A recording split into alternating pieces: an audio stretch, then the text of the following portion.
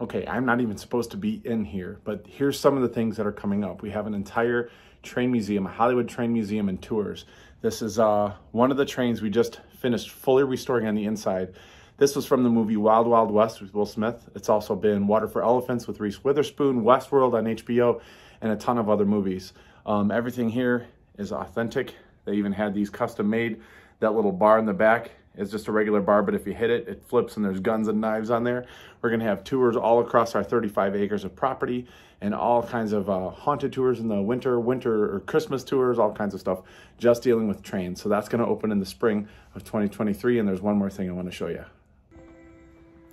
One of the things we're most excited that's coming in 2023 is our Titanic exhibit. We were gonna open in November, but there's so many things we wanted to add to this and really make this spectacular. Like this vehicle right here, there was only 2 ever made in 1912. This is a Renault. One of the cars went down in the Titanic. This is the only other one in the world.